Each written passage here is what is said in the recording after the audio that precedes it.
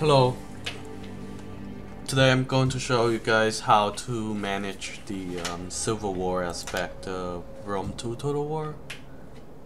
Um, so first, a lot of people don't know is when you press tab to go to the tactical view, there is a button for political party affiliation. So by selecting this, it gives you a view of the political controls over your territory. So I have 4 parties in my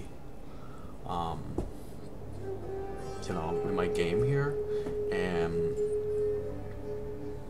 the white one is Ironex, is taking control of mostly this part of Africa, and Hill Warriors clan is taking control over Greece and part of Italy and Syracuse, and Warhorse clan is taking over mostly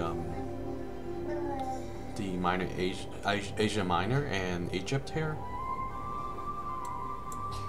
So some of you might ask, okay, what is this information for? Well, this is for when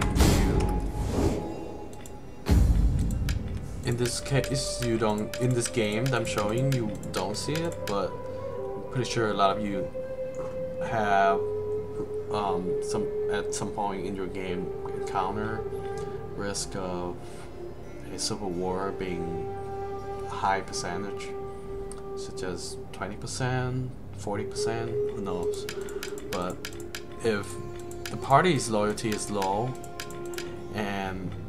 or if another reason for that information is if you want to convert from kingdom to empire, you might not want to wait until they revolt naturally. You might want to provoke the civil war by constantly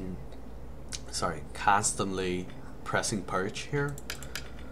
And what does purge do? It decreases loyalty of the party tremendously, so that'll provoke them into a civil war going against the empire, against you.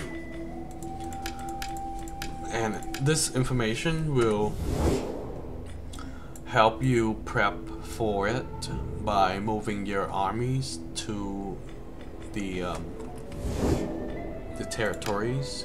As you can see here, most of my army right now is concentrated in the Middle East, and so if I want to provoke a civil war, I have to move my armies to Africa and Egypt and Greece before that's how I would prep for it.